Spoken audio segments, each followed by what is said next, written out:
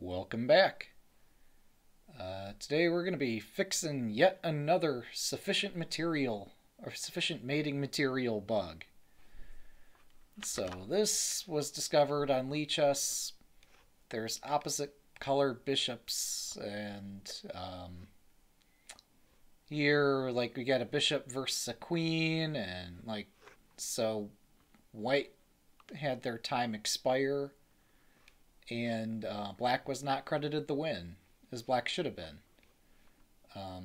So, yes, white is capable of winning this, but theoretically speaking, black should have been credited a win because white is capable of losing this, and that win credit didn't happen. But black is fully capable of checkmating from the position where the game ended. So this was discovered and reported about a week ago. I've spent some number of hours trying to fix it. And I've just been finding one more thing and one more thing and one more thing and one more thing. But we'll get there. So this is the initial report. Here's all of my patches that I put together. Let's see, where can I go to find all my commits in one nice organized place? I think pull requests is unfortunately the best place I can find this. So I did a number of force pushes and commits and rebasing and whatever. But here's where I ended up so far, and we've got all these beautiful Scala expressions. Ultimately, I end up changing both our source files, and I think I augmented the test file first, saying we want to... I cleaned up some extra characters we had in our test script that were printing out things that didn't need to be printed, that were just initially put there for debugging purposes. Just so more information would be logged to the console. I removed that logging that didn't need to be there.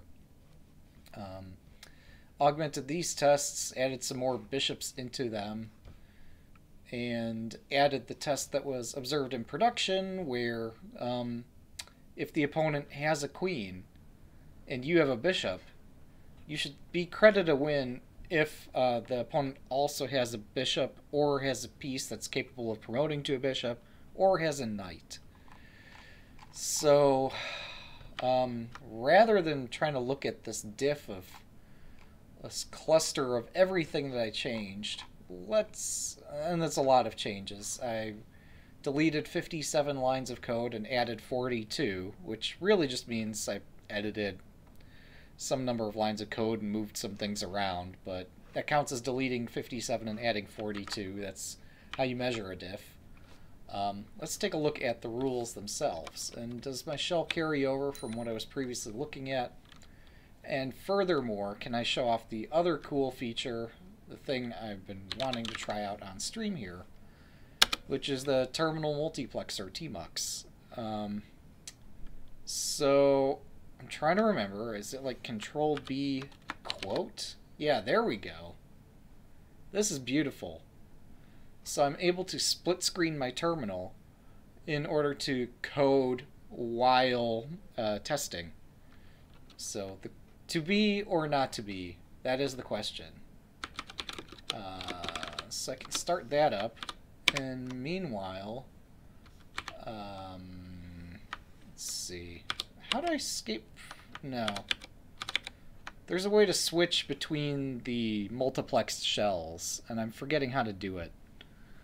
What's my TMUX cheat sheet? There's a way for me to switch from the bottom shell to the top shell. I've Control B and then O means next pane. We can try that. Control B O. Not exactly what I was thinking of. Is there no way that I can switch focus into the top shell? I mean, I guess that works. It just feels weird, but well, no, the reason I want to have the top one on top is so that I can be typing and you can see all the characters I'm typing and not get the last line cut off. am I really going to have to make my own version of this layout that like rearranges things just for the stream purposes? Or is there a way I can switch my caret back into the top shell? I mean, I could do a horizontal split, which would look pretty funky. Um, I might have enough real estate for that to make sense, but that seems kind of weird. Show pane numbers, kill pane, break pane into window, restore pane from window, toggle between layouts. Oh, wait, space is toggle between layouts. Well, okay, furthermore, this just, like, crapped out. So I want to leave that running. Yeah, whatever. Whatever. We'll figure this out some other time. Probably you guys all know this better than I do, but yeah, I could switch the panes to make the top one on bottom and all that, but that's not something I'm going to be able to easily figure out in real time. So what I was going to do is say, let's start by looking at, I mean, yeah, I have the test class. That's kind of exciting. It's not a very easy read. It took me quite a few attempts to get some of this stuff right. You would not believe it. Oh yeah, and I was searching the Lichess code base trying to figure out where are the insufficient mating material things done. Okay, fine. So Vim source main Scala insufficient mating material. This significantly changed, got a lot simpler. So there's two concepts here.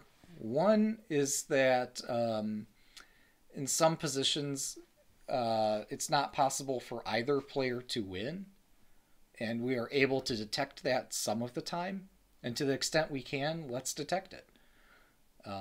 So if a board position is an automatic draw due to neither player being able to mate the other as informed by the traditional chess rules to the best of our knowledge, that's just declared as a dead position. So our way of checking for that is, okay, we have an expression here, bishops only, and bishops only here refers to my opponent has a king and one or more, or 0 or more bishops and nothing else. And likewise, I have a king and 0 or more bishops. Minors only extends that to include knights as well. So if the position consists only of kings, knights, and bishops, and there are 3 or 4 fewer pieces, or if there are only bishops in the position and all the bishops are on the same color complex, then it's not possible for either player to checkmate the other. So that's the rationale behind this rule. Hey, welcome, Eat Chips. How's it going? So, yeah, this is the rule for dead position detection to the best of our ability. People have had suggestions dozens of times in our forum for, well, what about this position? Well, what about that position? And almost all of them have to do with a formation of pawns that are blocking the center of the board, and one king being stuck on one side of the formation, the other king being stuck on the other side. And that is a much harder problem to solve than this is right here. And it has not, I mean, I think once it almost occurred in a game on Lichess, which is pretty exciting.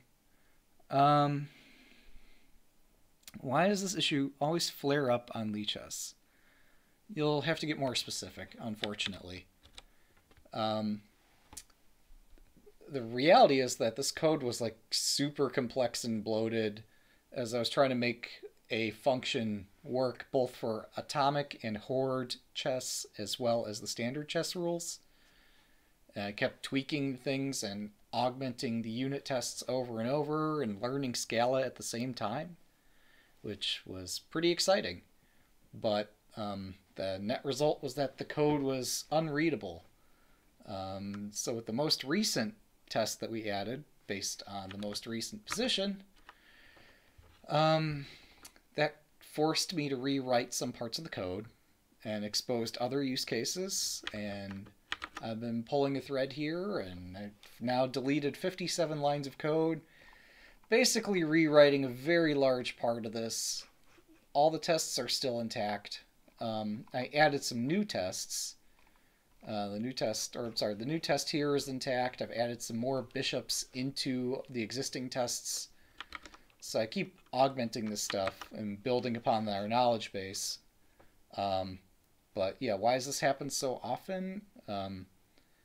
Let's see. I think what's been twice for standard chess in the last 18 months or something, maybe even longer than that.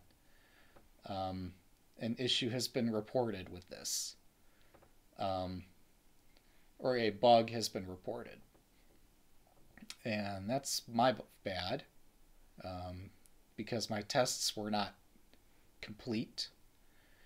I did the best I could, but also I was learning Scala and also trying to preserve what was already there instead of reforming this with lots of, I don't know, flexibility to change how these data structures worked. This function here, this apply, I think used to be about 20 lines of code, and I've cut it down to 3 plus a blank line in between there. Or it feels like it was 20. It was extraordinarily complex. This bishop's on opposite color, most of it had to do with the rules for atomic chess, which I had embedded into the same function. Now I've started unwinding all this and straightening it out, and it's becoming a lot simpler. And I think it was like 2 weeks ago I had started on that journey. Today I was tuning this for performance and trying to figure out what are all the performance shortcuts I can implement to so that we're able to detect dead positions as well as evaluate timeout situations as quickly and efficiently as possible. I think I've done quite a few improvements here. Now I'm using these predicates as opposed to counting all the pieces or transforming the map that is the board into a list and then doing distinct operators on the list and then doing a count. Now we're just streaming, or however Scala implements the predicate filtering. So the minute this predicate is not satisfied, or the minute this predicate's not satisfied, this function can immediately return false, and it's not necessary to allocate intermediate data structures. So that's good. Most recently my attention was turned to this down here, which is the one player has timed out and figure out should a win be awarded or not. Thibaut did help me rewrite the first part of this, which involved I think 3 negation operators, maybe more than 3, I forget, but he helped me rewrite this to be a lot more sane for the first half of this, and I've taken the second half of this and made it so it's no longer bishops on same color negated, but now it's bishops on opposite colors, and now the definition of bishops on opposite colors also is instead of being like 10 lines of including some checks for what are the pieces that are still on the board, this just goes ahead and checks the condition outright for just filtering, just get the bishops out of the position and check if they're on the opposite colors. Don't check if there's like no knights and queens and rooks and other things. That can be done separately by whoever calls the function. Yeah. Lichess is pretty damn fast, and I'm doing everything I can to speed it up. So, actually, if a player times out, there's no need to immediately evaluate that because you're blocking. You're not going to allow additional moves at that point. But yeah, I think. but I'm still doing what I can so that we're not creating all these intermediate data structures which didn't need to happen in the first place.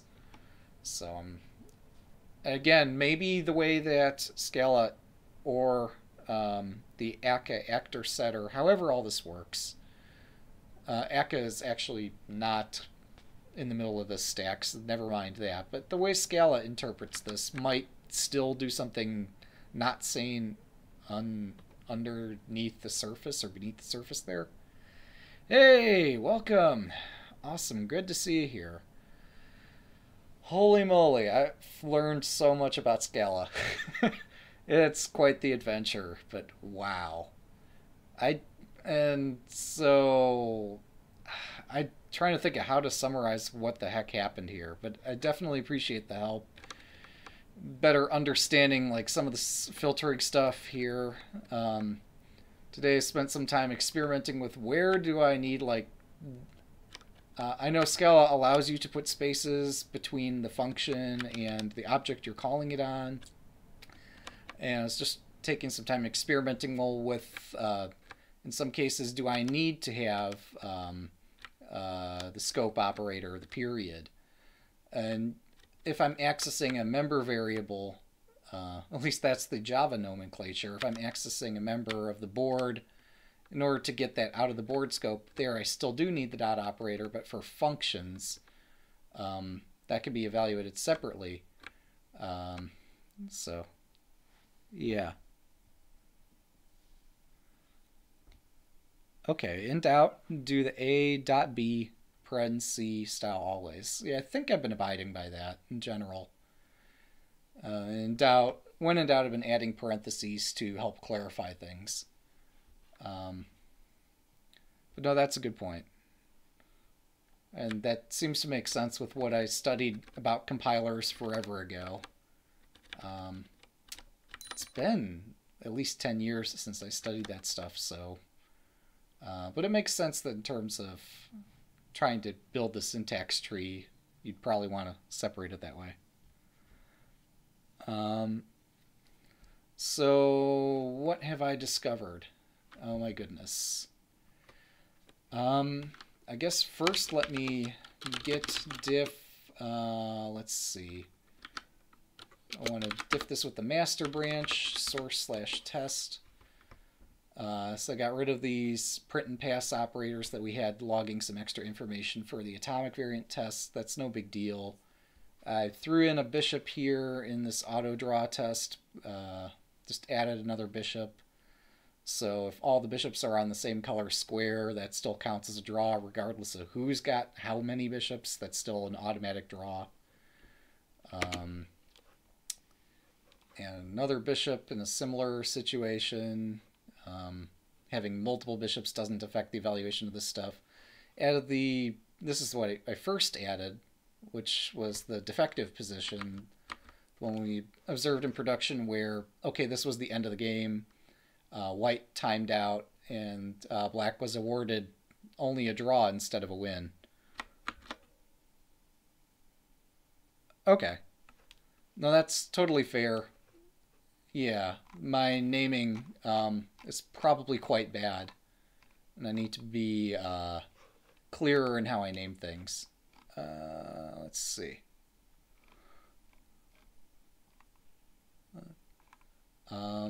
Let's see, let me refresh this. Unfortunately, my browser, well, this is the Chrome browser, so this should be up to date or whatever, but I should be able to review most recent. Oh, I'm sorry, you reviewed that elsewhere. Well, that's fine.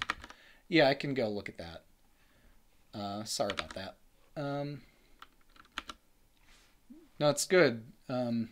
This is going to stand the test of time, so I should abide by the coding standards you've used elsewhere. So I need to fix my variable names and such. Let's see, what else is there? So I augmented the test. Yeah, you've looked at this code already, so there's nothing with much which I can impress you here about it, since you've already looked at it. I was still... Oh, and then there's this local Scala formatting change. I didn't touch this, but the formatter did, the linter did. Not intending to check that in or commit it because, well, potentially somebody else might make that same change and then we'll have a merge conflict. So I'm not going to actually commit that. It's just something I can't get around. But probably I can just take this other function, this atomic winning material, and just inline it here because it's only used in the one place. On the other hand, having this abstraction is not a bad thing, so I could probably leave it, but I'll take a look at your comments there.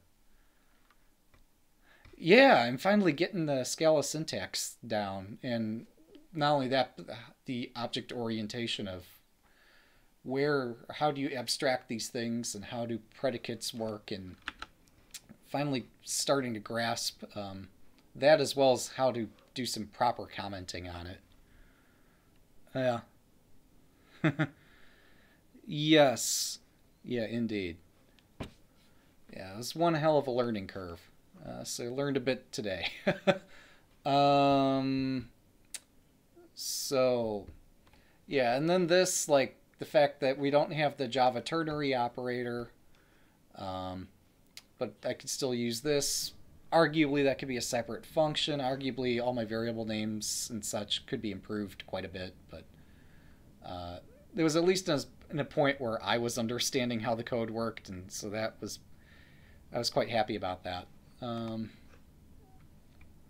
There used to be a lot of code, and now it's becoming a lot leaner and easier to manage, and get a better understanding of how to get things out of the board map, and whether or not how the intermediate like maps that are converted to streams to iterables and then collected into lists and such, and figured out how to cut out some of those abstractions. That was useful.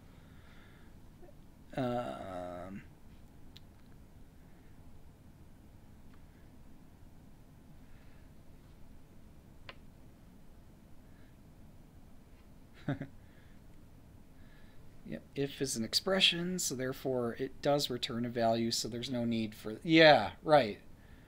Yeah, so Scala is all expression driven. There's no need for procedural code. Um, in fact, yeah. And I always found that to be quite a bit of black magic how you'd be able to chain some of the ways, some of the side effects of futures and such, the way Leela does it. It's quite impressive that you can chain a future and then have that result calling into another future, and it all follows from how object orientation and callbacks and all that works. But Scala is in this more functional mode where you're not declaring that I'm going to call this and then I'm going to call that in a procedural way. It is all very function oriented. So, but yeah, some of that, how that works in Leela is pretty amazing, and the way that Leela further introduces that, like, what was that Leela pimped out class or whatever that defines the extra operators that are not part of the Scala specification but are nice extensions to the language. So that considerably impressed me. Alright, so I'm not going to expect any feedback here, but I'm going to look at my own comment that I left here, which was, oh crap, I forgot about this position. If king and queen time out against a king and multiple bishops. So that's what I need to test here. So let me first generate such a position. Not that I need to actually make the game or anything, but having the FEN for it could be useful. So if I've got a king and a queen, and my opponent's got multiple bishops, then there's this, and then there's that. So the king and queen timeout. So this needs to count as a win. This needs to count as a draw. We'll worry about this one first.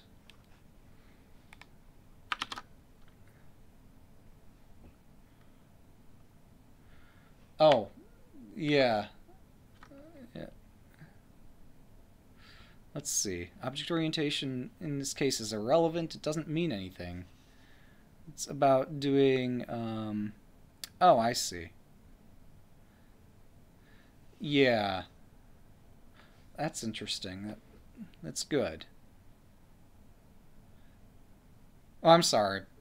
By in this case, I meant in the case of Scala, as opposed to some other strange abstracted language that might be similar to this. Yeah.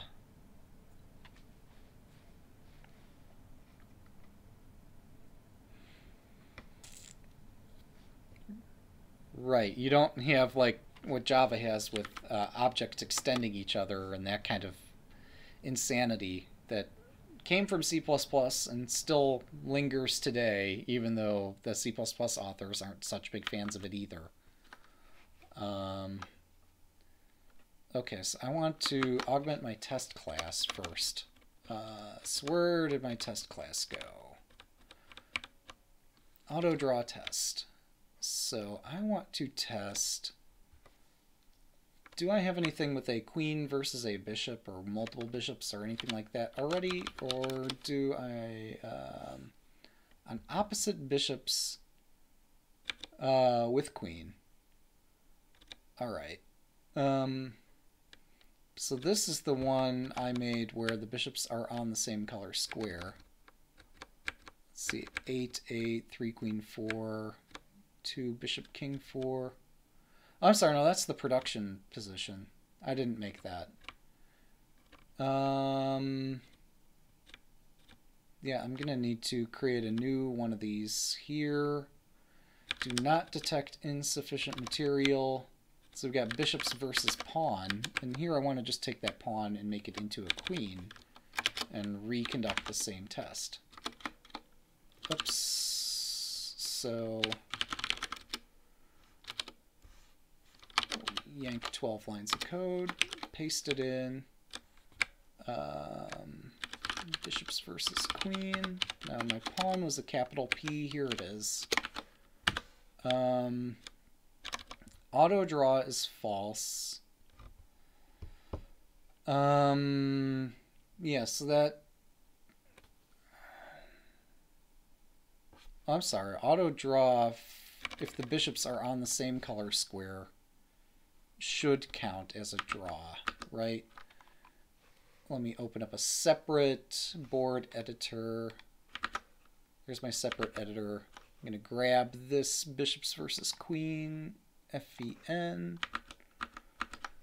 drop it in here. All right. So this should count, not as an automatic draw, but this should be awarded as a draw if white times out. Whereas if I were to stick the bishop over here, this should count as a win. So that's the more interesting position of the two. So I'm going to take this and then make black's move f6, e5. And then white's going to... We're going to simulate what would happen if white were to lose on time in this position. So auto draw is false. Situation end is false. There are two more tests I want to add to this. Game.board. Whatever the heck the function was in board. Unfortunately, I'm using Vim. Don't have like all the nice Emacs or whatever shortcuts set up there. So I need to actually go out and grab the function name. And I'm streaming on my Windows box, but coding on my Linux terminal. So this is a bit cumbersome. Yeah, this is where I found the finisher thing. Let's see. So I got my code there. And let's just drop that in. So I think variant is not a member of this, but board is there. So white must be, I forget. One of these should be true and the other should be false. But this is not something we're currently testing, but probably should consider adding. Oh, no, that's fine. It's good to have some discussion. I just didn't want to forget what I'd started on here. Sorry for kind of ignoring you here, but I think this is what I was thinking I was going to show on the stream. I think I got this built, and insufficient winning material.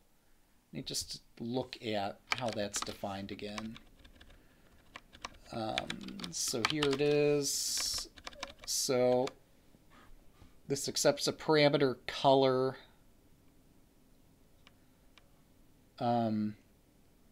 So insufficient winning material for white would be false because white has a queen.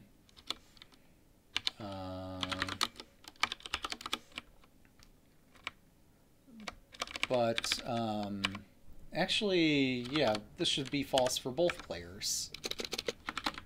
The situation where I've got the bishops on both color squares, right?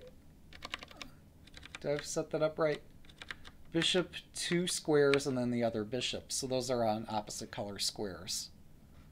And then if I really want to go for the gold, we're going to add another position quite similar, but instead of bishop, 2 bishop, this is going to be 1 bishop, and then another empty square, and then a bishop. So that's going to be... Wait.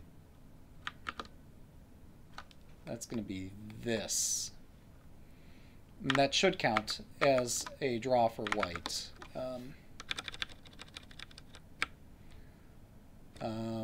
So white does not have insufficient material. However, black has insufficient material. So only white can win that.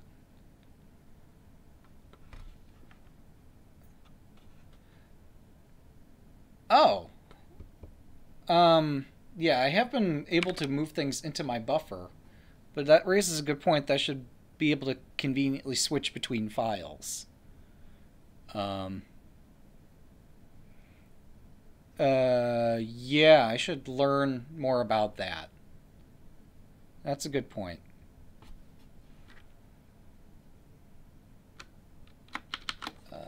Status, all right. Now, I know one thing they've been saying about... I haven't figured out how to do this, and it should be pretty simple and straightforward, but I think the notion is that... Here, let me try to do what I tried to do earlier. So, oops, I'm already T-muxed. Right, so I should try to do that. And the notion is I should leave that up and running while I'm doing my coding. And that if I need to rerun the tests, it's already loaded the entire environment. Okay. It's already loaded both Scala as well as the application. So I could start the test here. And then if I wanted to, I could have a separate shell up here. Whoops. Okay, so that's up and running. I don't know exactly how to... oh, I'm sorry, no, it's Control-B-O to switch between shells. Alright, so I want to work on auto-draw test.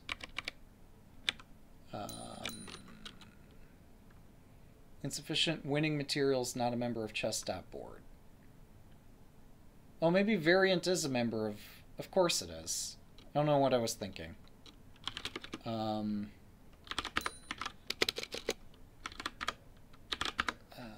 see.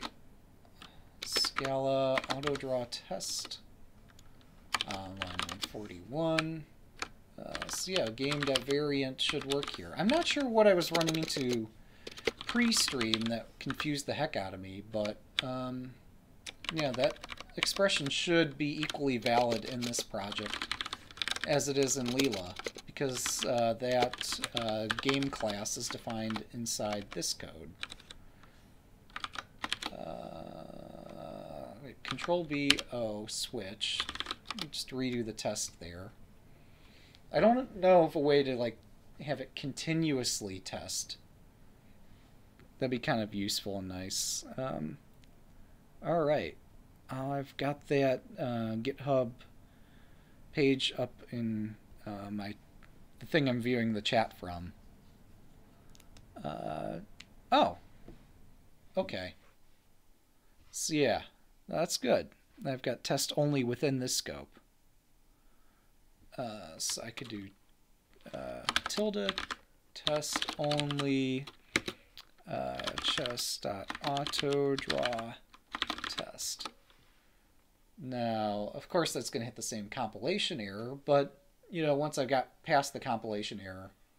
Oh, I'm sorry, the tilde keeps it going continuously. That is cool. Nice. That's what I was struggling with. All right. That's awesome. Now, variant is not a member of chess.game. So here we're getting game from the POS package, question mark, or it's under the same... No, we're getting this from chess.game. So we have the same packaging, and we're... Okay.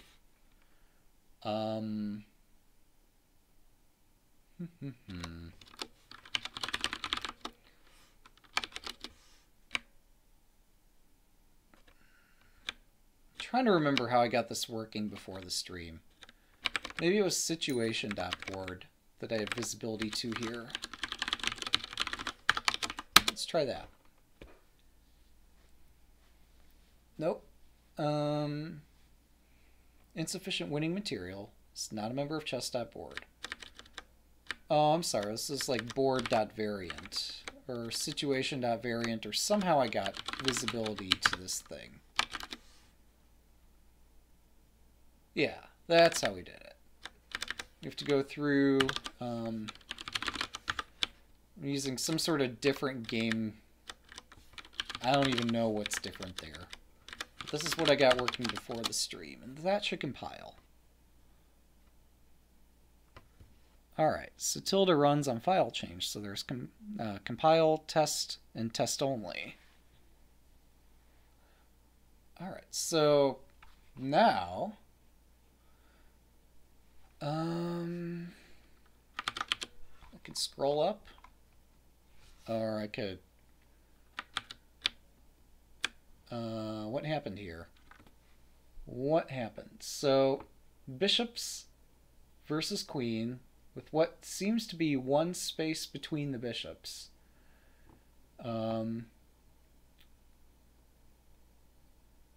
So the value at line 151 of the test is false. All right, let's put that back up. Whoops. Oh, I didn't mean to switch tabs like that, but okay, we'll leave it. I don't care. I don't know how I did that.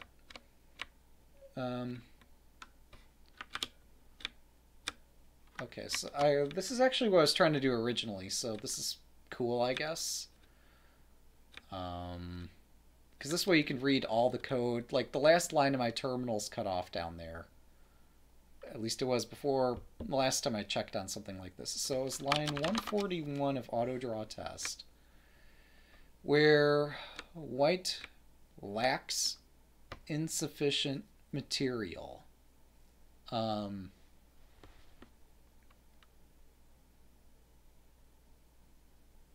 Let me think about that.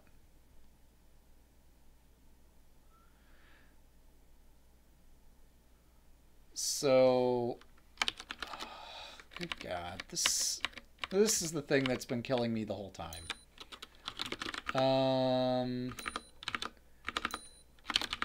So I need to figure out what this means. Again. So for white, white has a queen, so white does not have insufficient mating material.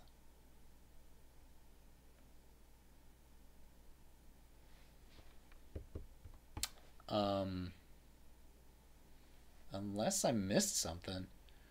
I was expecting this clause here to fail because the roles of color.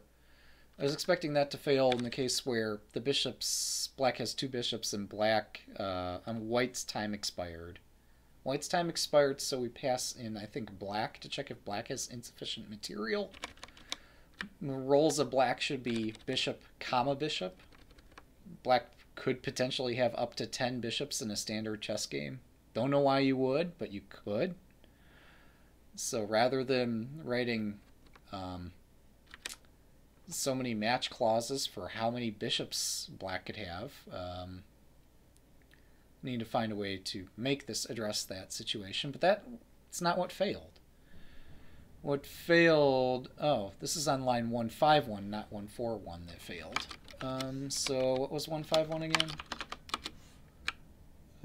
This thing failed because something succeeded, but the value is false, where this needs to be true. I'm sorry, that is the thing I expected to fail then. That black, despite having two bishops, he has insufficient material because he under-promoted like a dimwit, and he has two bishops on the same color complex. Or maybe there was some really strange situation where he actually had to under-promote to a bishop, but I seriously doubt it. Alright, let's put those on. Yeah. I'm used to jumping to lines, but this will make things easier for everyone. I've got the space for it. Let's do it.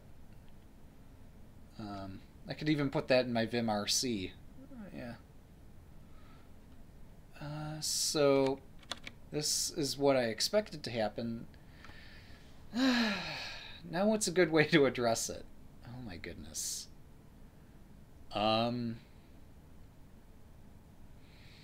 So the case that failed was black had two bishops that were on the same square color. And yeah, I could add another case list bishop, comma bishop, and then I could add another one for 3 bishops and 4 bishops and all that stuff, but that I'm kind of missing the point. Furthermore, building this list, this roles of, should not really be necessary. I should be able to do this more predicate-based form of thing that's that once... I mean, Scala could still optimize these things, not necessarily implement them exactly the way I've specified it. It could optimize these functions however it wants to, as long as it's functionally equivalent, but I don't expect it to.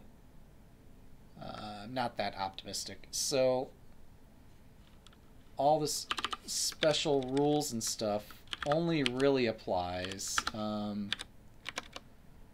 for let's see. Now this is color sensitive, so I need to figure out a way to I mean, yeah, I could filter here, but what color of pieces do I want to filter out? I guess first I want to start with filtering, let's see, we got this nice map. Dot 2 is the piece, and I'm sorry, there's a way to get just the white pieces. I don't need to make my own filter. There's one already in here. Color. Oops. Well, I mean, it'll compile. Actually, no, it doesn't. Because, yeah, that's why not. Alright. Oh, is Scalaform going to move? Scalaform's not going to reformat my code live. Okay, fine. I can do it. I can format my code. That's okay. Yes. So this needs a better name, so other people can understand it. I mean, I could call this Kings and Miners Only, but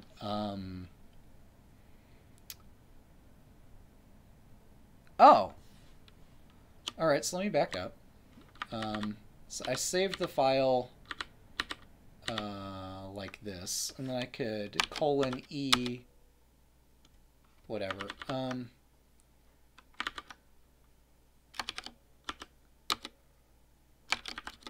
Alright, I'm sorry. I've saved the file again, and now I could :E to get the Scala format changes. There we go.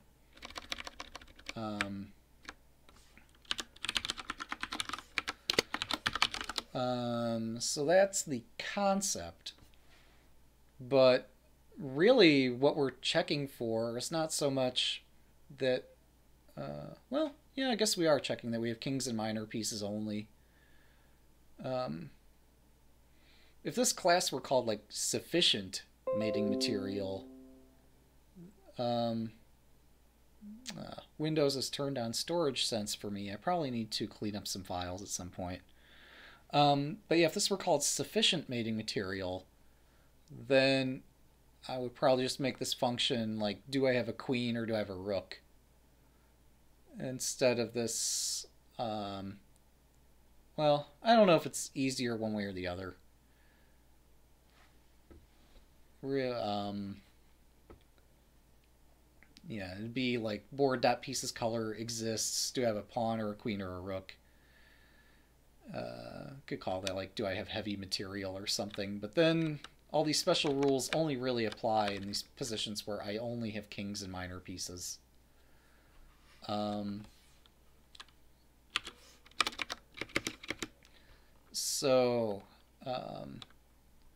Kings and minors only. Now, maybe I don't declare the variable. Well, I'm sorry, that's a really useful expression to have. So let's keep that expression. Now, what am I going to tack onto this?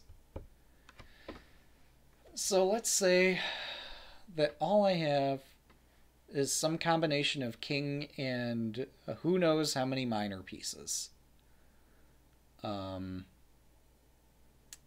So, next thing I need to check is now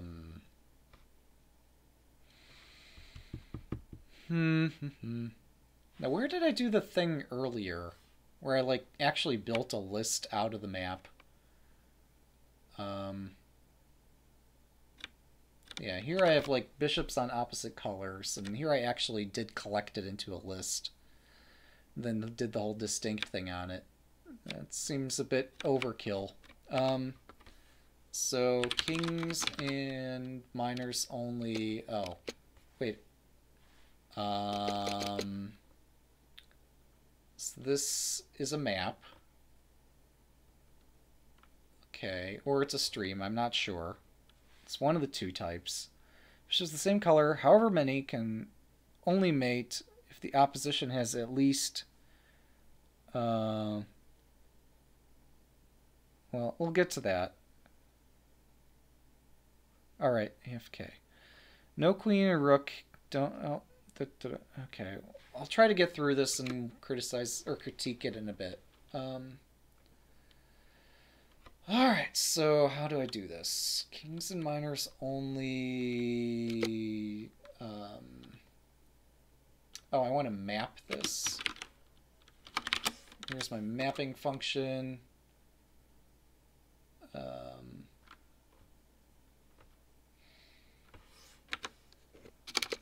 Maybe like that. What I'm looking to get is the. So here we've got piece. 2 is the piece.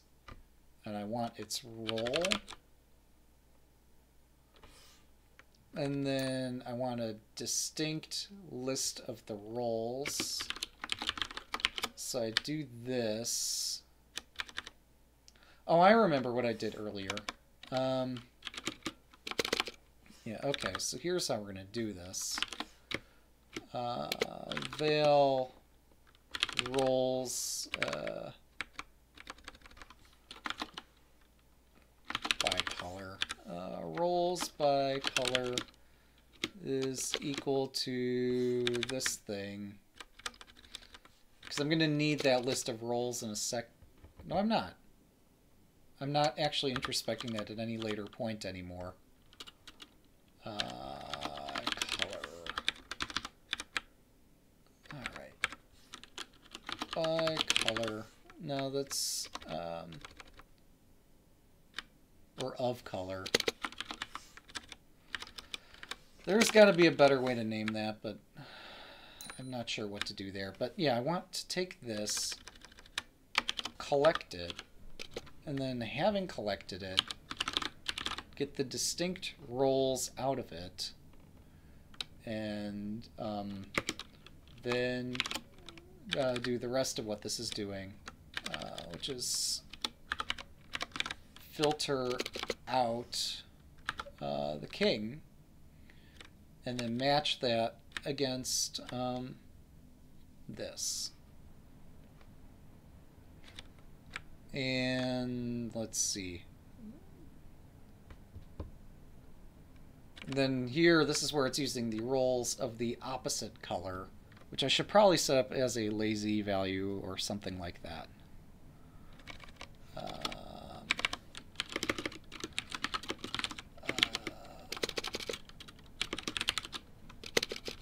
Roles of opponent color equals board roles of not color. All right.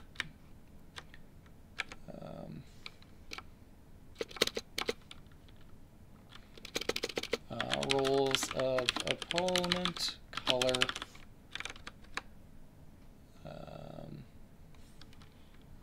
and this is the same thing.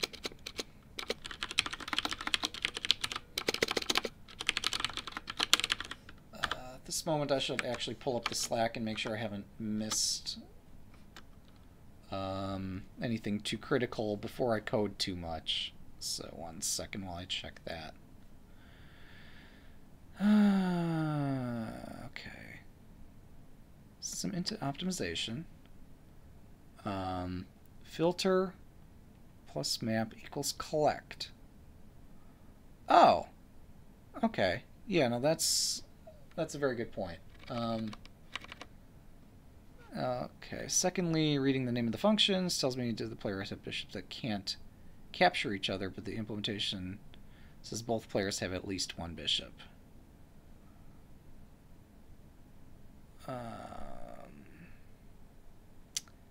Yeah, okay, so I need to fix my variable names to not be lying. Alright,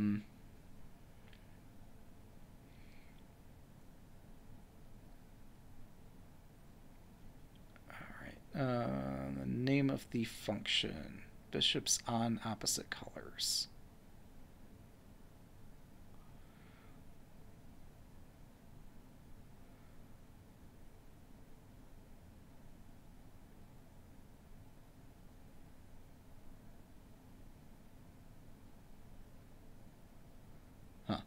Okay, I'll try to understand that in a bit. But yeah, instead of doing the map and then the... I'm sorry, filter and map is the same thing as collect.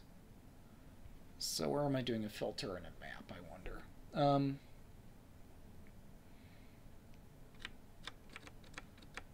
Oh. Wait.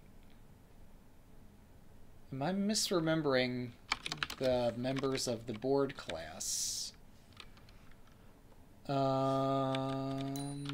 source main Scala board? There's a way to get... Oh, is it pieces of? Yeah, pieces of color. Alright.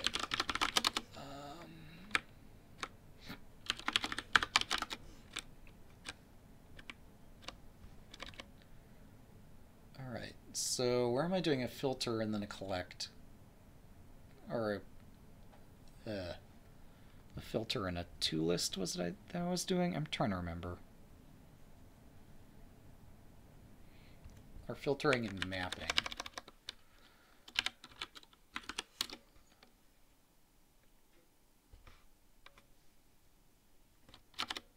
in this file I'm not doing much of... oh, here we are.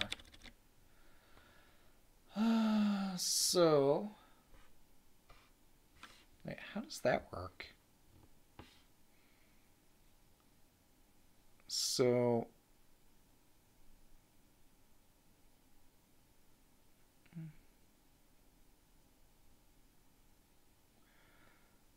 Filter map is the same as color. Oh, okay. Let's try that.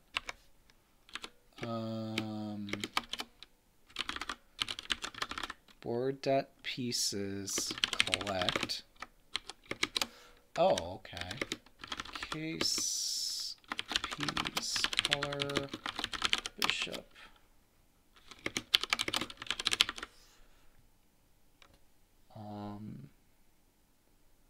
Oh, I see. Okay. So we only want to collect 4 the bishops, and the thing we're interested in collecting is the color. All right. All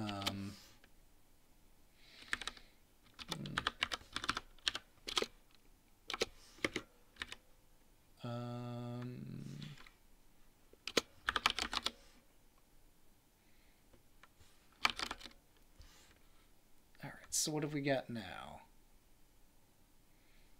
Oh, piece. Have I not imported? No, piece is a member. It's in the package of chess. Okay, yeah, welcome back. Case piece color bishop does a single scan. Seems like a useful thing.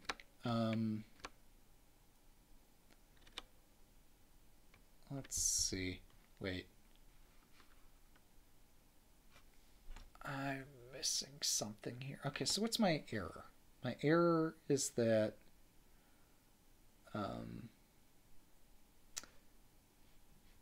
position comma piece.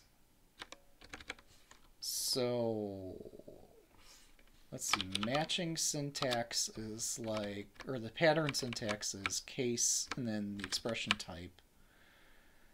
So what I'm trying to do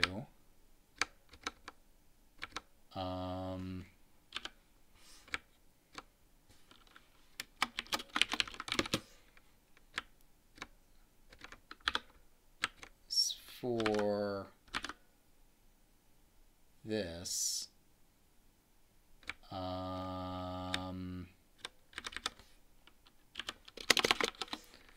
for either kind of square, all I want is the color of that. But this is not, this can't possibly be valid. I'm on the kind of sort of right track here. This must be like POS of that. Although, how do I alias that on the right side? Perhaps I just give this any name over here and something like that over there, maybe. Let's see. I mean, yeah, I did start on the bottom half of the file before I tried to fix this. Oh, I don't think I need to call this piece bishop. I think I could just call it bishop. I'm not sure. Any kind of piece which happens to be a...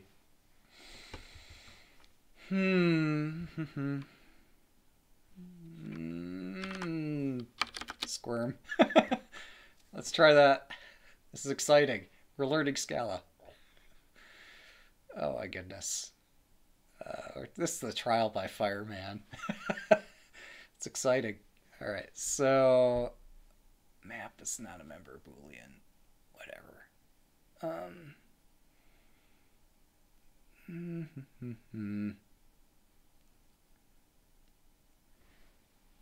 Okay. POS. Oh, piece any bishop. All right. Okay. That's what we were looking for. Alright, well, that was interesting. Yeah. And then we're back to the compiler I had earlier. When I sidetracked myself, having gotten a bit too excited reading the wonderful review comments. I'm like, hey, that sounds really cool. I want to figure it out. I should try to tackle things one at a time, but doing that while streaming is kind of exciting too. Yeah, P was good too. Yeah, the name doesn't have to matter.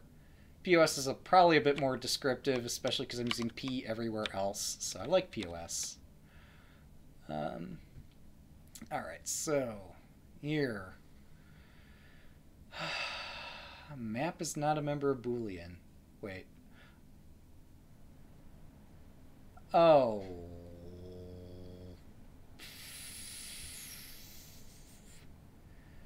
Yeah, no, I did something terrifically stupid here.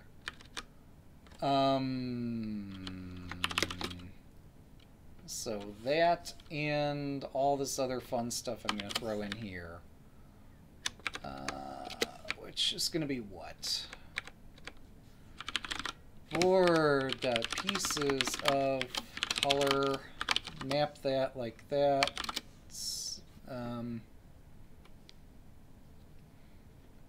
Oh.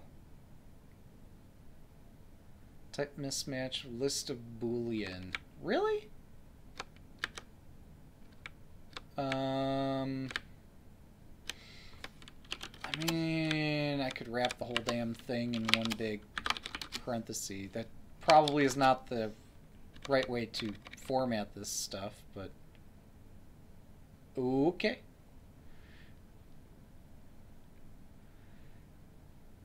Yeah, absolutely. Yeah, that's a tremendous savings. That and getting the Tmux going in the first place, so I can actually see this all in one spot. It's a very exciting new development. It's the best I can get for this streaming situation without like breaking out an IDE or committing to some better VI and or Emacs. Yeah. So, yeah, no, certainly if I were to commit to some of that stuff, that'd be even better for this if I do a lot of coding. But most of this is me floundering, just trying to figure out what the rules need to be. So that actually tested successfully on the one class that we had the test-only thing there for. Or I'm sorry, the one test we have the test-only invoking. So I'm not sure if I'm done with this or if I want to try to fix it. Oh, I'm sorry. I should reread the code review here. So we got the collect optimization in. That was pretty exciting. Yeah, I think the name of this function is actually correct, by the way. This doesn't really consider whether or not the bishops are of multiple colors. This is actually everything about what's the square color. As you point out here, this position, the square color. So we're collecting are the bishops in this position not on the same square color. Feels very confusing, but I think I got that correct. This name is correct. My other names are awful, but this name I think is okay.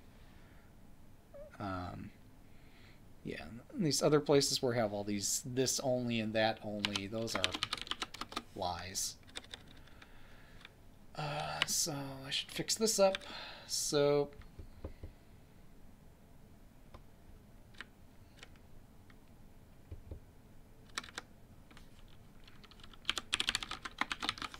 kings and bishops only, kings and minors only. I should have just done a global find and replace. Whatever. I'm halfway done with this change here already in this file. Let's see, did I lie anywhere else? Now, I'm not happy with this name. But No, this is consistent with our this of and that of naming convention. So kings and minors only of color. That seems okay if awkward. Roles of opponent color I'm even less comfortable with, but what else am I going to call that? Yeah, that's what I should have done. Scaliform, let's have that kick in. Okay, redo that test. So there's no lies in this file. I'm lying in other files, but at least here I'm okay. Yeah, so let's see. Get diff master source main. I'm sorry, get... I forget if I can diff-L? No. That doesn't indicate what files I've changed. Oh. I feel terrifically stupid. There is a way to indicate which files I've changed, I think. I've forgotten how to do it.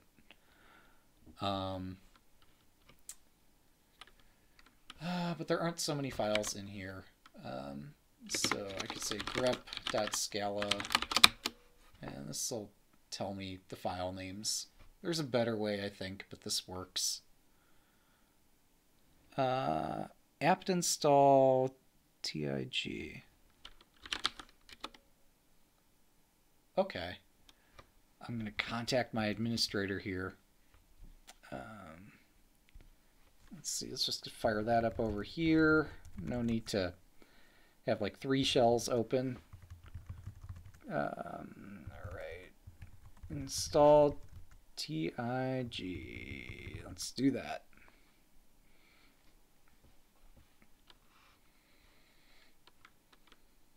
And then we can do mantig.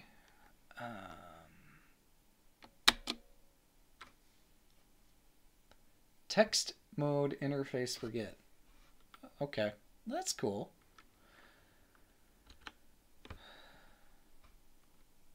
Oh, okay, just TIG it. Whoa, that's cool. Nice. All right, so yeah, that shows, and I could drill down on some of these. And okay, that's nice. Gosh, that makes everything I've done to date look super awkward. I've been so stubborn. Well, that and other things, but yeah, this is cool. Let's see, I could drill down into there, and there's the change, and presumably a Q or :Q or Control C or something will get me out of that. So, yeah, and this shows everything that GitHub was showing me, but locally. Yep, second. Let's see. Oh, the up and down arrow. Let's see. There's a page up, page down. Yeah, page up and page down, which are underneath my microphone here, but that's okay.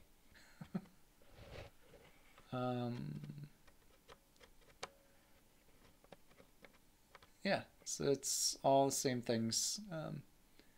So there we can see these are the files I've changed and under this commit, and I can Q to quit that. Oh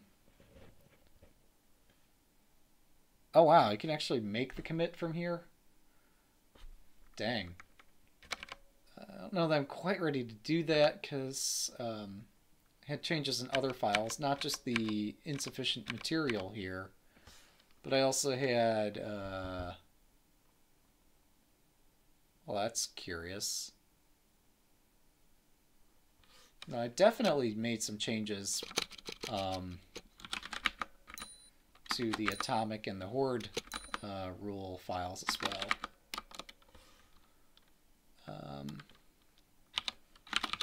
All right, how many times did I lie in here? Bishops only is going to be kings and bishops only. Minors only is going to be kings and minors only. Let's see.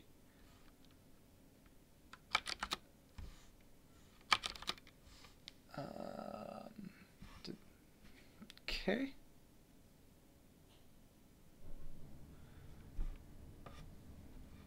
Oh, did I not do that, like, globally? Oh, I'm sorry. That might just be a typo I'm reading there, but okay, cool. So... yeah, this is nice. I'm not sure how to broach the topic, but, like, say I wanted to augment the board class. Right now, the board class doesn't have a thing like, does a piece of a certain type exist? Would that, in a Java orientation thing, you'd want to encapsulate the board class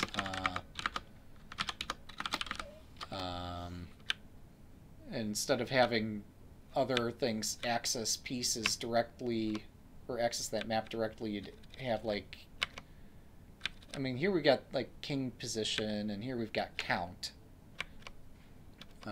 But we don't have, like, instead of a count, we don't have a piece exists sort of filter. Where the heck did count go?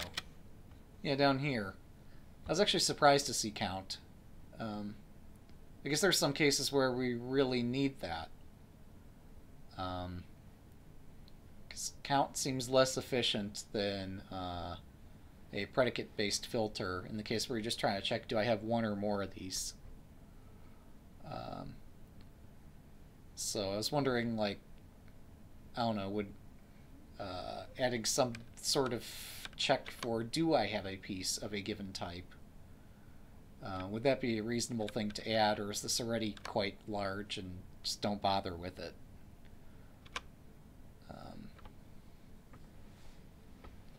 Because the thing I was considering adding was it rook exists?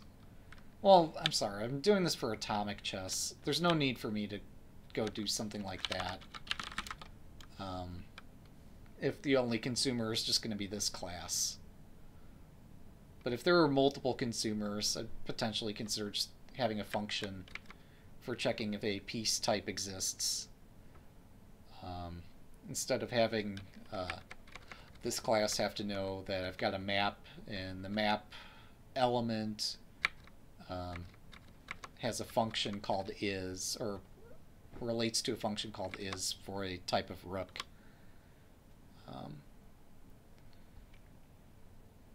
There's probably some better OOP abstraction, or, I'm sorry, I keep getting stuck in this OOP mentality. I need to try to break out of it, but I'm not being particularly articulate either. But yeah, no need for me to go introduce a new function just for this.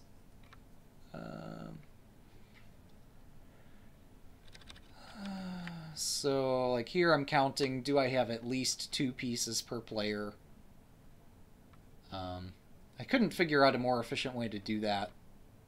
And hopefully Scala's smart enough to recognize that all I care about is, do I have more than 2? Or more than 1? It's funny, in C++ code, Stockfish, I think, has a function called more than 1.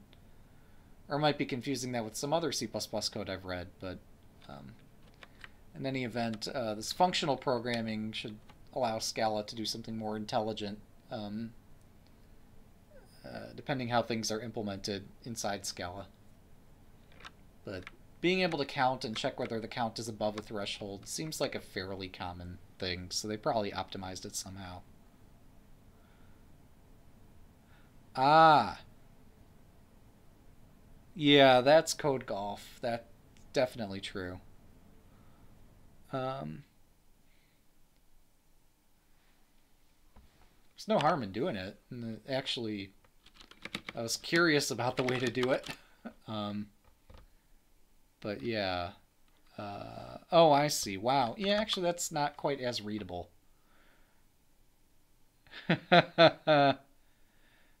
Yeah. I've done way too much code golf in my day, I guess. Yeah. So I could do colors.all that map and all that. And then that way if we introduce a third color, we're going to be set. But yeah, this is probably okay as it stands. But yeah, I'm with you that yeah. Let's see. Did I lie anywhere else here? Okay, so I fixed all the lies in this file, and then the other one I touched was Horde. But here, the only change I made was to this function, or this consumer down here, where we've already checked our, oh my goodness, are all my roles distinct bishop? So are all my remaining pieces bishops? And the bishops are not on opposite square colors. I just took the old function name that was there and swapped in the new function name, which is, this used to say like bishops on different colors. Well, on a chessboard, there's only 2 square colors. Generally that's always referred to as bishops of opposite color. Although it really has not to do with the color of the bishops, but the colors of the squares on which they stand. So, alright, so I don't think there's any lies outright in my code right now. Oh, I'm sorry. No, we're talking about TIG. So yeah, let's check it out. Alright. Press enter to jump to line diff, line 1 of 128. 128, you say. File diff. Oh, I'm sorry. Press enter to jump to the diff of the file. Okay, and then this allows me to walk through the diff. No, actually, yeah, it's page up and page down to walk through the diff, but I'm more than familiar with what I just coded just a second ago, and it passes the test only test. However, I've not put it through the full test just yet, so I should hang on 1 second here. So let me switch back. Alright. Crud, how do I switch? Can I just like tilde test? Oh, pressed enter to interrupt. Okay, we've interrupted. Let's switch into full test mode, like testing everything. And then put focus back in my console here. Apparently, yeah, I'll just let that run. I don't know. How did I do this, I wonder? Okay, so Control O. No, it's Control B O. That takes me there. Okay, so if I'm holding down the control key, then it swaps the panes like this. But if I just do the O key by itself, then that's fine. I don't know if by doing Control O if I've done something to stall this, but I don't think so. Alright, so let me expand this now that I understand what the heck I'm doing. Well, that's cool. I'm in log mode at the moment, so this will just be a way to view the changes that I made, which I just made a second ago.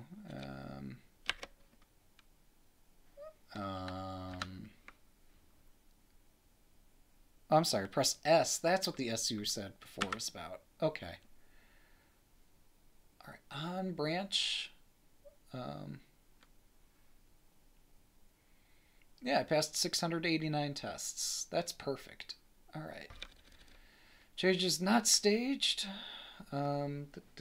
Press U to stage. All right, sure. Let's stage it. Now, I mean, I could leave out starting position that here. Don't have to stage that. There's just an extra space in the file, which is probably fine since now we're both in, there's no surprises there. So Scalaform took care of that. Oh, might as well check that in, or commit that with the rest of this commit. All right. So, and then there's insufficient mating material. This thing, which, oh, I'm sorry. I'm not sure if I'm completely done, though.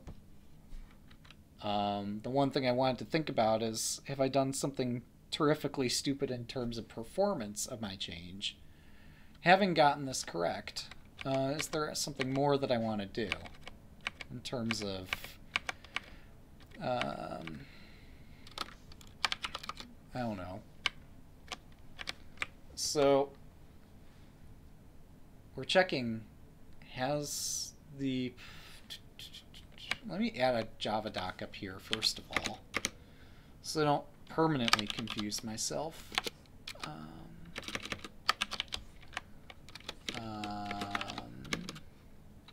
Determines whether a player has does not have mating material, because this class is insufficient mating material. Determines whether a color. Alright, and then we'll add a comment below here saying, I mean, I could add more comments inside the body of the method to explain what the heck is doing.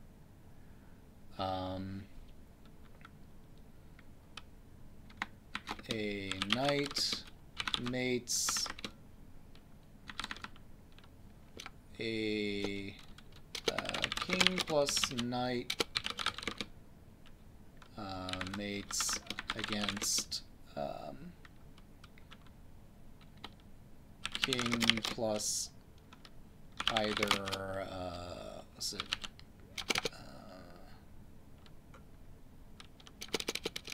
King plus any of rook, bishop, knight. This really has everything to do with how the code's implemented below it, but bishops mates against king plus any of bishop or knight or pawn.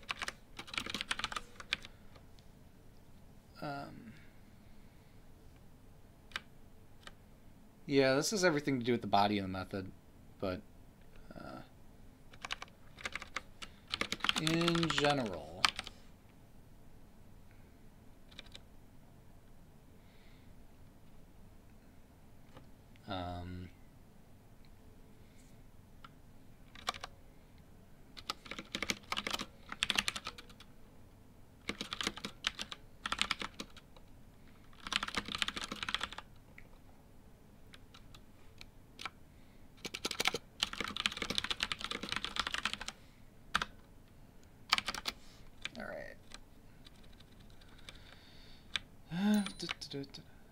and yeah, there's further details about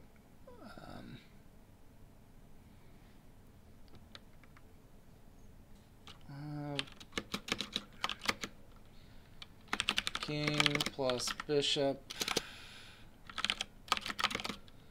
versus king plus bishop depends upon bishop square colors.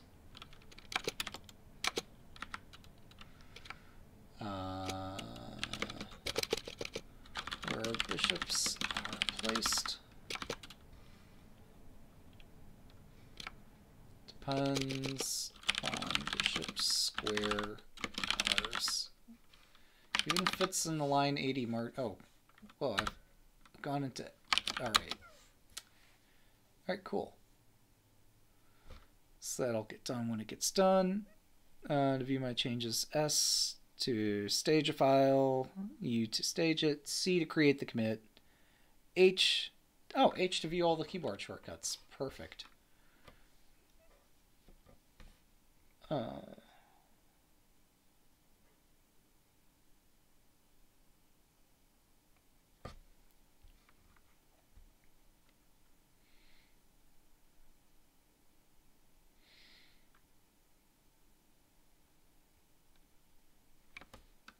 So I can quit out of this, wait for those tests to complete.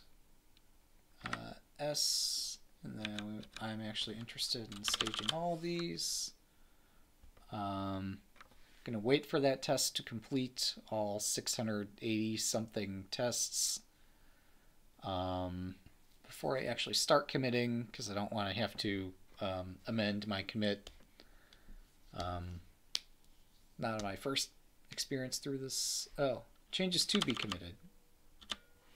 Sorry, everything was staged. I unstaged it and I've restaged it, so that's good. Just wait for the test to complete. I'm sorry, I just added JavaDoc. That's not going to affect the performance of this. Yeah, and the fact that I just... Yeah, what I added should have negligible performance detriment as far as I can see. Of course, you could test this. Probably should. Beyond just testing for accuracy, but I added on a filter that said only do any of this matching stuff if the remaining pieces of my color are the king and the minor pieces. I'm not creating a list in between anymore, so this shouldn't significantly slow down, and things running through the...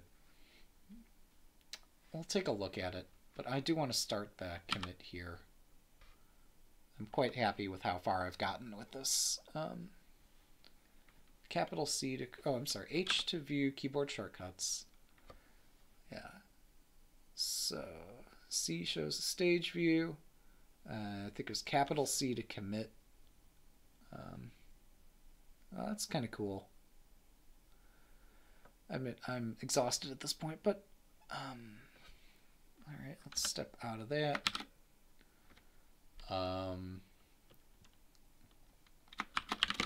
Fix mating material check for queen versus same bishops on same color.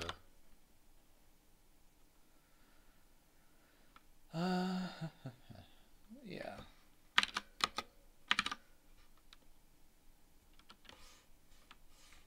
I think that's pretty good. Oops, press enter to continue.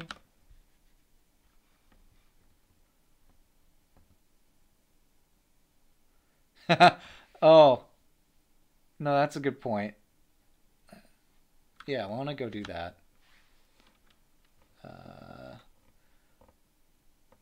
Although the nano editor's not terrible, but yeah,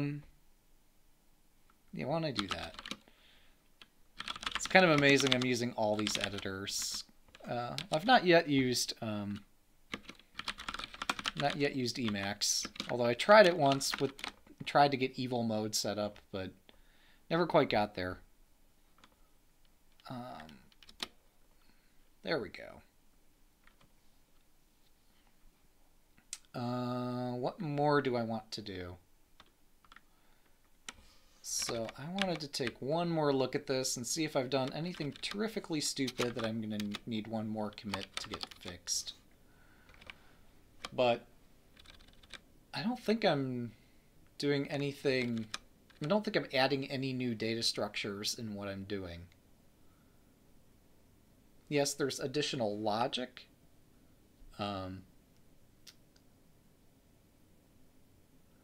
But I've not introduced any new memory allocation of new lists and such that weren't already here. This is the list that we already had. And the rest of this, like bishops on opposite colors,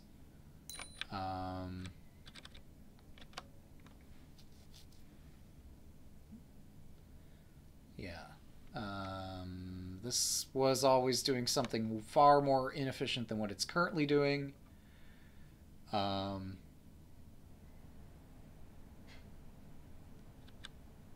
yeah. So I think that I haven't done anything terrifically stupid, so I think that's fortunate. You did mention in the one case where I was doing the filter and then the map, and I've changed that to the collect syntax. So it's only a single pass instead of a dual pass through there.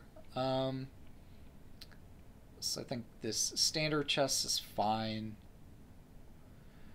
There's probably some better way to write some of this code so it doesn't have so much code. Bishops on opposite color, yes. This has everything to do with the colors of the squares on which the bishops stand, irrespective of what color the bishops are.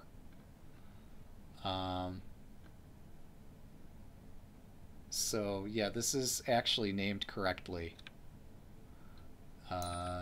So yeah, here we use it for standard chests for checking. It's a bit of an interesting rule here. So if we're checking, say I'm playing white, my clock just timed out. We're checking, does black, color black, have a bishop remaining? If black has a bishop remaining, then white, having only a knight or a pawn, could get mated, or white could get mated if there are bishops on opposite color squares and black has at least one bishop.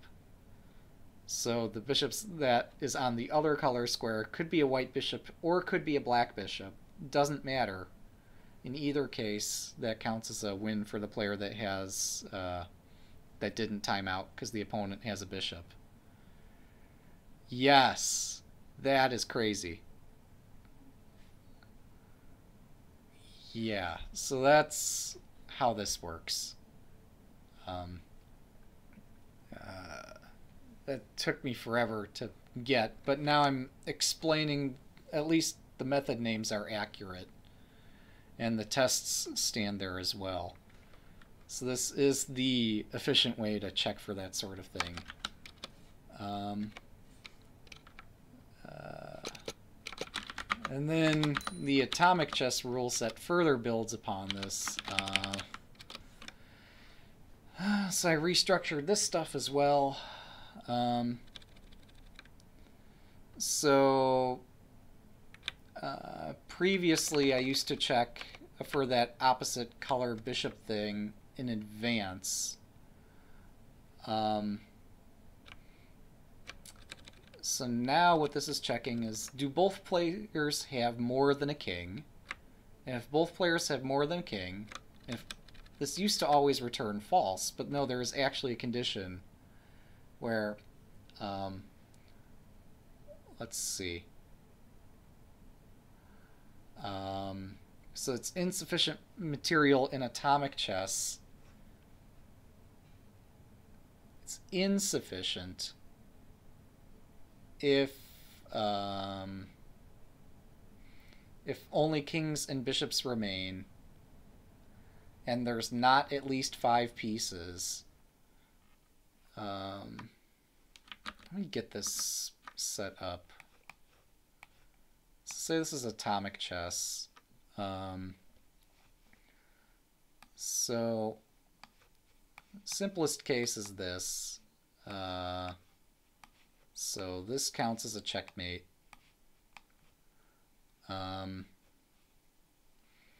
Similarly, if these were white bishops right next to the king, then it would be possible for black to win it. Okay, similarly, if there are bishops on opposite color squares, black can win that. So if the bishops are on the same color square, I think those are the 3 possibilities where oh, but also one of the players is capable of winning this. But we've already established, yeah, if both players have a bishop on the same color, then a explosion could happen to finish the game. Otherwise, this sort of mate, or how do I get this to happen to black? I think there's some way. I could be wrong. But at least one of the players is capable of checkmating the other if the bishops are in opposite square colors. This last condition here might be unnecessary. So yeah, this is checking, can one of the players win this game, or should it go on? This atomic chess stuff is confusing. So there's insufficient material.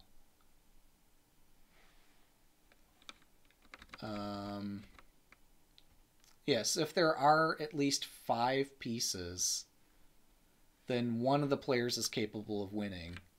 However, if there are only 4 pieces and the bishops are on the same color square, I'm sorry, not on the same color square, then that brings us into this category where neither player can win. But if they're on the same color, then either player could win, or if there are at least 5 pieces, irrespective of where the 5th bishop is placed or what color it is, one of the players can win that, so it makes sense to play out the game. So that's the case where both players have at least 2 pieces. If one player has just a lone king, however, then we fall into here and check. It could be insufficient material if all that remains are kings and... Oh! In atomic chess, I consider a rook to be a minor, but that's not accurate. Oops, I'm viewing the file as opposed to vimming it.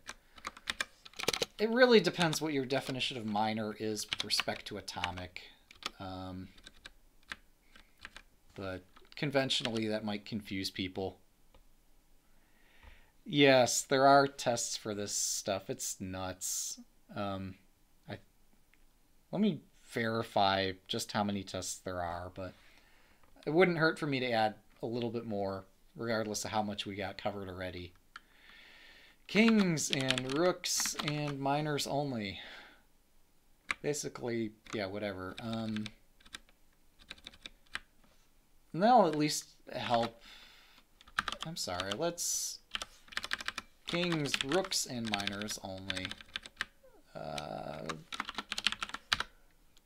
That'll be more than sufficient to differentiate it from kings and bishops only. I'll let that compile and run. I just changed the name of the variable. Again, I should have done the find to replace, but I wasn't thinking. But okay, if all that remains are kings and rooks and minors, we've already looked at all the bishop stuff. But if there are bishops, if there are not bishops on opposite colors, this could be insufficient. So here we've established that there is a lone king on at least one of the sides, that one of the players does not have at least 2 pieces. So if it's all bishops, you need to have bishops either on both color squares, or you need something in addition to the bishops. Let me close this other thing. So if you don't have a bishop pair that are opposite square colors, then you need to check, do I have a rook? And if I don't have a rook, then it's insufficient material unless I have at least 5 pieces. So here I have 5 pieces. Here, this 4 would not be enough to mate. Here, this is enough. And the reason it's enough is that you can just stick the knight right next to the king, and there's the mate. Or you could make that a bishop, and that counts. Or whatever. But yeah, if there's a rook, then you don't need to have 5 pieces, then 4 will suffice. But otherwise, you need pieces that can cover the other squares. Unless you have a bishop pair. The bishop pair can cover all that, but this mates too. And what else mates is, what was it? Yeah. So 3 knights mates. There's just a lot of possibilities, but it all boils down to this, and this is like super efficient. So, yeah, it's important to have the tests, and I think there are lots of atomic variant tests. I think they cover this, but, you know, probably wouldn't hurt for me to just verify that. So let's verify it, right? Oops. Let's see. Alright, let's quit. I'm sorry, this should be King's. Yeah, let's quit out of that. And source test, Scala, atomic variant test. So, okay, there's the basic rules of the game.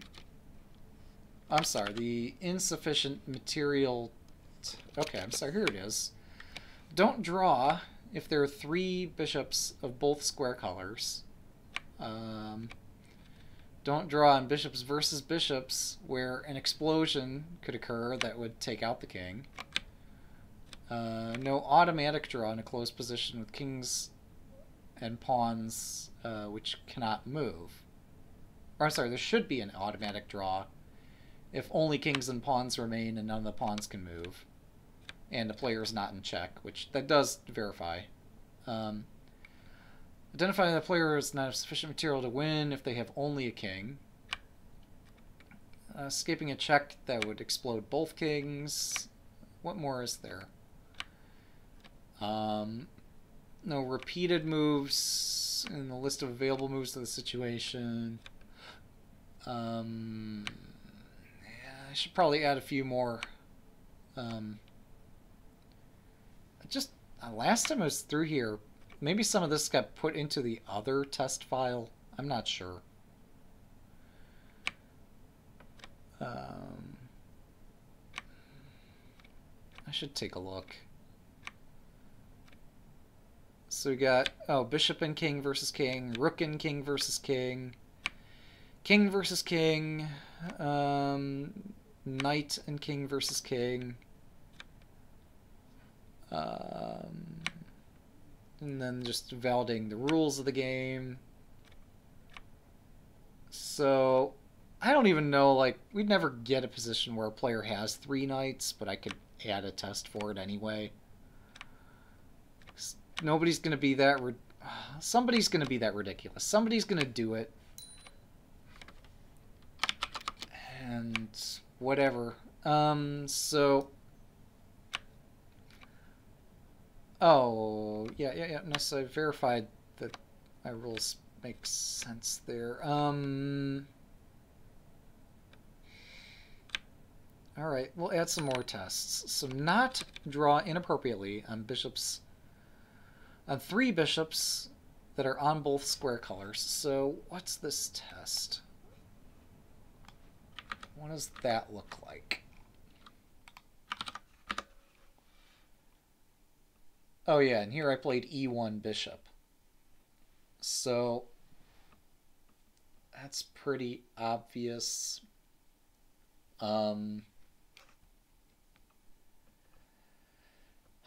So now I should put a white bishop on E1 instead of that. So where do we go here? So that's 460. Oh, dang it! I need to edit my vimrc and stick this in there. I still need this visual highlight here. So that's 461 through 449. And 3 bishops of both square colors. So instead of the move being E1 bishop, I'm sorry, I just put 2 white bishops where the black bishops are. Let's see. So here we got Okay, that's going to be a white bishop now. This is going to be a white bishop. E1 bishop should not change the outcome.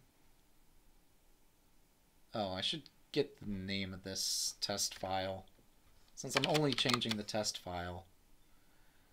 So this is chess.atomic variant test. This is the only thing I need to be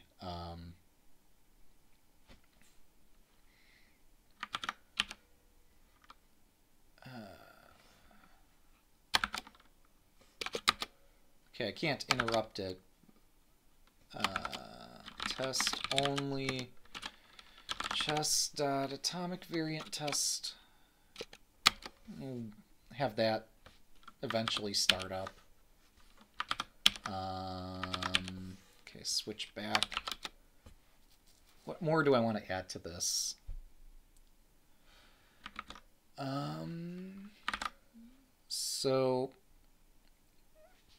So we had this with those bishops. Here now we got those bishops. I guess I could add this. That's different. Why not? Alright, so I can grab this. It's another... Whoa, what happened here? Didn't I yank 13 lines of code? Yank 13. Paste. Alright, and then this time, this bishop's not going to be... Where did I move that? Oh, I moved the one on the bottom rank. So instead of 5 spaces and then a bishop and then 2 empty spaces, that's going to be 6b1. Alright. Oh. Is this... Oh, come on. Okay. Oh, wait. That's not what I wanted to test. Okay. Apparently, I confused myself.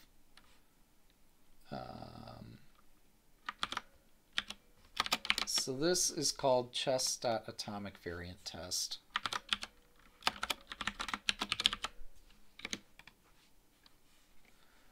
It's called chess.atomic variant test.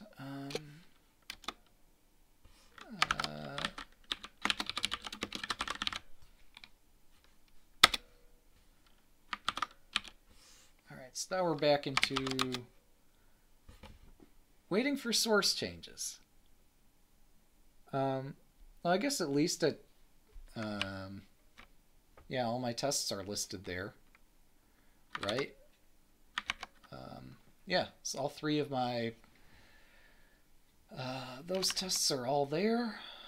So it is picking up the latest test definition. That's fortunate. Oh, SBT has autocomplete. That is nice. Or has autocompletion. Okay, what more do I want to do here? I've covered all the ways in which I can have these bishops aligned.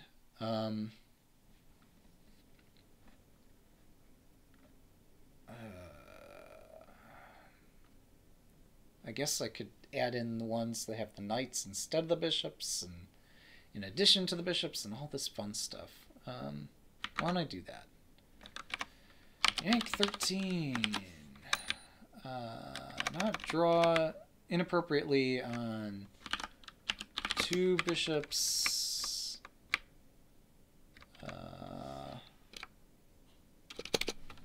And a knight. Alright, so we're going to change the piece on the back rank here to be a knight. Alright, and then grab that and then change this up, so instead of the piece on the back rank being the knight, we're going to have that be a bishop, and then the one on the second rank is going to be a knight. Oh good, it does pick up that, even though it's not it's a test source change. There we go, that passed. Alright, so we have the one with the knight here, the one with the knight down there. Now what if they're both knights? Okay.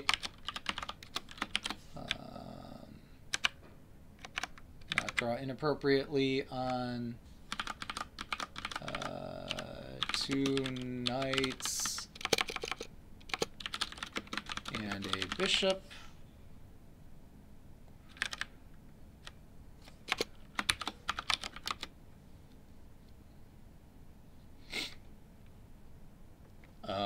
I'm trying to think, what if they under promoted to a knight there? Yeah, that would also count as something to not auto draw. Alright, not draw inappropriately on 3 knights.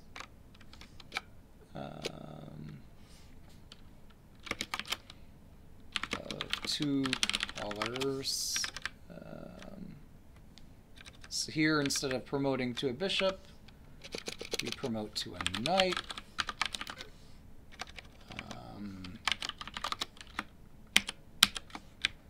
And then we're going to have another one with knights of both colors. Which of these? Either of those two could be a black knight.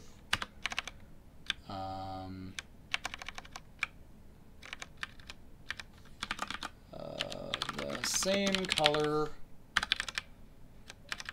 So now if they're all black knights, that'll do it. I think that's every combination of bishops and of knights. Might have missed something, I don't know. But we have like pretty awesome test coverage.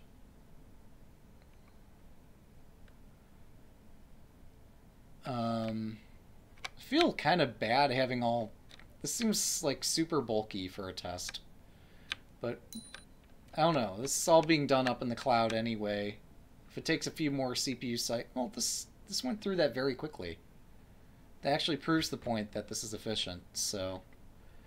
It's not like some of the things we're doing high-pressure testing or something of that. This is actually very efficient, so... The fact that I'm adding so many... Yeah, the CPU for the tests here is not relevant. It would take some much, much larger test for that to be a consideration. To the point where if the tests were actually being held up, that's when I'd start to worry about it. But yeah, this should have no problem. So yeah, I think that's far better than it was. Yeah, as long as a dev I get the feedback quickly, and as long as the feedback's not completely overwhelming, and it's not. SBT is quite good about formatting its feedback.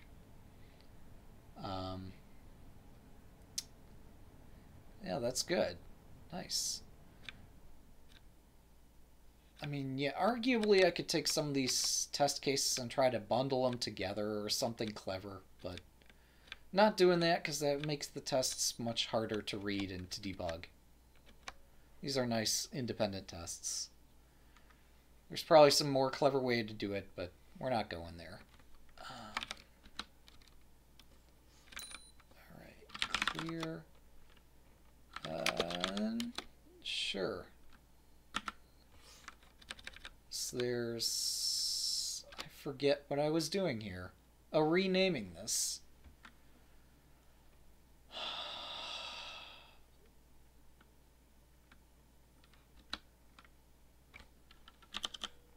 I could micro-commit this. I should micro-commit it.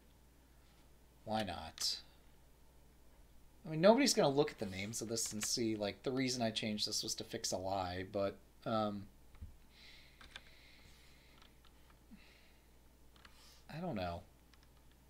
Some people have strong opinions about micro-commits. At work, they hate it when I do that, which is just nuts, but,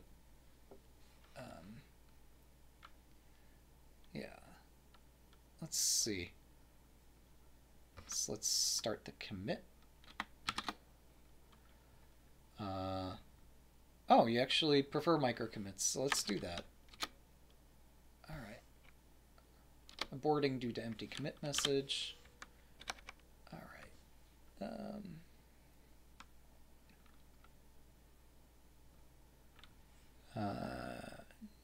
Yeah. Oh. Okay. That's cool. Did not know that was possible. Thankfully, this is all the things I want to commit are in independent files, but that's a good point. Stockfish people don't like microcommits very much either. Or at least they prefer that you collapse all your changes before submitting the pull request. But yeah, I think rename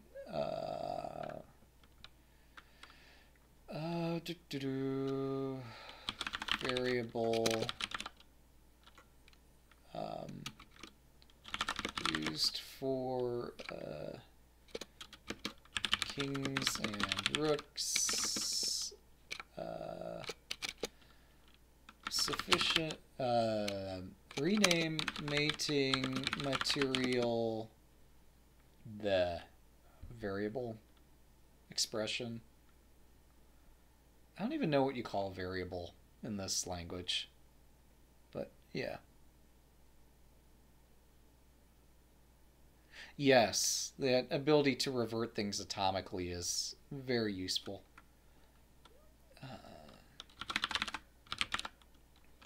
Misnamed variable.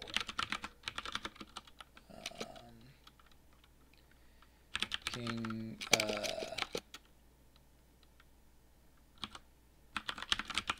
And in fact, it's not just any variable. Predicate is the sort of thing that is. It's the class of the object, which I had misnamed.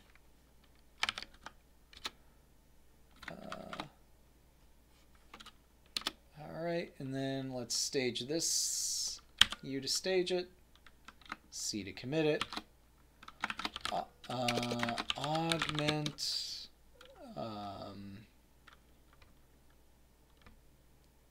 Atomic minor. I'm sorry, augment mating material atomic. Atomic has to do with the variant name. Atomic variant mating material minor pieces tests. Oh. Okay, and this highlights to me what GitHub doesn't like, where I've gone over like some number of characters.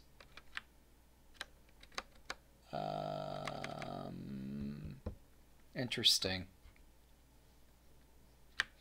I don't need the word variant.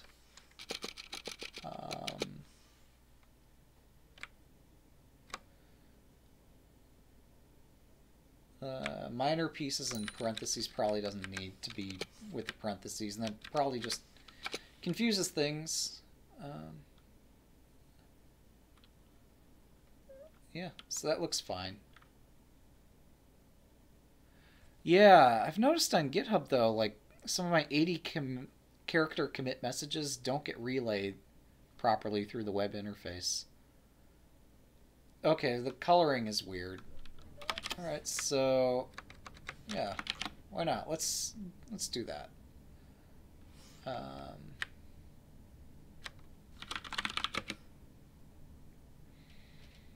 I mean, we're touching the file atomic variant test. It's pretty clear that what I could be touching here. Although, looking at the commit message from a list of commit messages, all you'd get here is that this has something to do with atomic, but yeah. Oh yeah, of course. Yeah, it could always spill onto a second line if I wanted to, or more lines than one. This coloring's just weird. I think this more than captures the essence of what I'm doing, though, so this seems to be explained enough. Oops. Oh, right. I was gonna just do the git log to see what I changed. Um, just to make sure that it actually took, but I remember TIG shows me that directly. So that's nice. Alright. Um,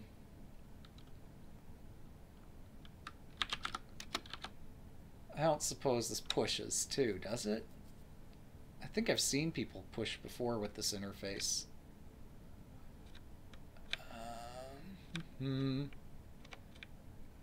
Toggle title overflow, close the view, find, oh, you can actually do colon stuff with option toggling. I'm sorry, so there's all these characters here which seem to do the same thing as trying to run a command here directly. Which to me suggests that, like, if I just hit colon, I should be able to invoke a command. Although I'm curious why. External commands. So the question mark get invokes an external command on Git itself. That's cool. So we got commit, revert, merge, all that goodness.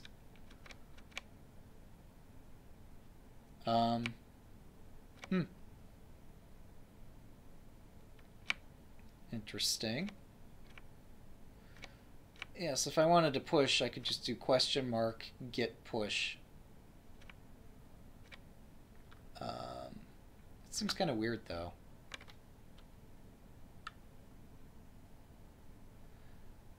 Yeah, you could add your own aliases. That's nice. Git push queen.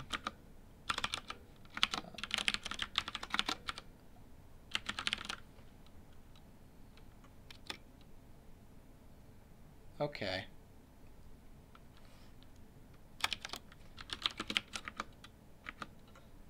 Yeah. So this does have some autocomplete capability, but it's not exactly what I was looking for. Let's see, how do we set that up? TIG shortcut. Push.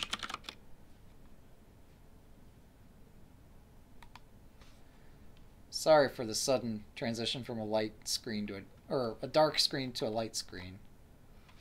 I'm having difficulty reading it myself. Which is why I shouldn't leave the thing on dark mode all the time, but yeah, I'll figure it out somehow, but that's okay.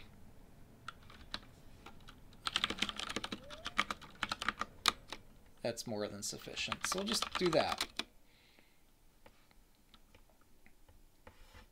Alright, cool. Nice! Success of a sort.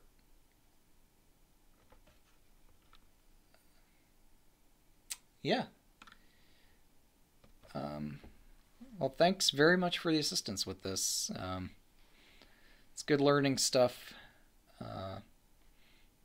Even if I'm not using it day to day, probably someday I'll need it. So it's not bad to know it.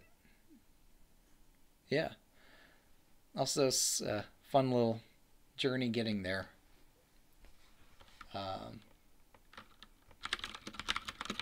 So once more for the road. This is what got changed. Yeah, a lot of things got changed. Several tests got added. Oh man, figuring out these rules, that's a bit of an adventure.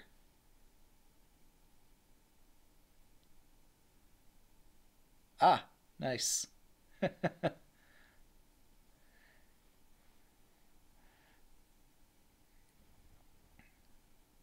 Yeah, I especially like um, just how we're making very good use of tests and fixtures and such. It's quite thorough, and it definitely is paying off. Um, so that was cool. Um, Is there anything else to report at this time? I know, was it this morning? I had like YouTube or something open in my browser, and so my browser was lagging for other reasons and was consuming like 2 gigabytes of memory. And at the same time, I observed some strange display issue with pieces on my Lichess board, where like a captured piece in Atomic Chess had not gone away or something like that. So there might be some issue where memory pressure somehow affects performance of certain Lichess tabs. Not even Lichess's fault. It could be completely my browser's fault, but just one thing to think about. That generally, when I've been doing my testing or trying to reproduce whatever things users have been talking about, I haven't thought about that. And I guess going forward, I'll try to resolve to think about that more. Even though it's not something users should like. Certainly, Lichess performs very well, so it's not like Lichess is causing browsers to do strange things, but browsers do strange things anyway. Um, so it's just something I'll try to think a little bit more about, and maybe if I come up with a reproducible use case, we'll think even more about it. But slow incremental changes are good. Um, um, yeah, and I know Stockfish, the official Stockfish team, seems quite excited about their upcoming competition with Leela. Um, it's the TCEC something cup. I forget. But yeah, they're pushing all, or they're creating all sorts of pull requests, and it's quite exciting what they're doing. And I haven't even looked at their Google. What do they call it? They have a Google group or something where they discuss all these Stockfish issues, and sometimes I've put feedback into there and not really gotten much in the way of a response. So these days I mostly communicate with them through either Talk Chess or GitHub or whatever. Um, but yeah, they seem to be doing a lot of strange things, so I'm just keeping on top of that as well. Um, so yeah, um, there's one other thing that I do intend to get around to at some point, and why don't I show that if I can here? I've had this queued up for the longest freaking time, and I never get to it, and probably never will, even though I keep saying I will. But um, yeah, let's put that on screen. The advent of code. So there's now 4 years of Advent that I intend to get through at some point. Um, and not so much to try to like make the leaderboard or anything, but I've used this and programming puzzles of sorts as tools for trying to learn languages that I'm not familiar with because it's a fun, exciting little hobby. So probably with one of these, I'll try out Ruby again. Another one, I'll probably do like, oh, I had the name of the language in mind. Wow, I can't believe I blanked on it that quickly. That's awful. Um, oh, Rust. Yeah, it could be fun to do the Advent of Code in Rust and just get a better handle of that and see what that has to offer. I think I've finally got a handle on Scala, so if I wanted to, I could do one of these years of it in Scala, even if I'm not using the more advanced Scala features like traits and other stuff like that. But I know enough to at least be dangerous with Scala at this point, so that's good. Um, yeah, and sometime I'll try taking another look at Phoenix Framework.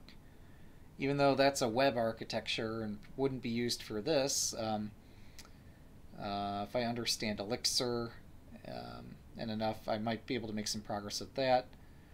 I'm sure if Mike were around here, he'd probably recommend that I take another look at Haskell. So, yeah, this is a pretty awesome Christmas tree. Um, yeah, so doing something like that in Haskell could be exciting. Why not, right? I know he was most amused by my comment about what Haskell's good for. I always say that like just tongue in cheek, like uh, yeah. Now Haskell's a great language, and many other languages have stolen ideas from it. So yeah, look forward to the advent of code at some point. Um, I think I've been announcing for like 3 years that I'm gonna do it, and I've never found both the time and interest and energy and all that to just get it and make a good production of it. So, and it's not gonna take that long either, cause like I do development all the time. How hard can it be to like do the Christmas tree stuff? I don't know, or whatever kind of tree that is, be it whatever the religions you observe and such. It doesn't have to be a Christmas tree. It could be, oh, I don't know. But either way, yeah, that was a good session we had today. It was very fun. Thanks to Debo for all the help. And I guess I'll see you all next time. Have a good night.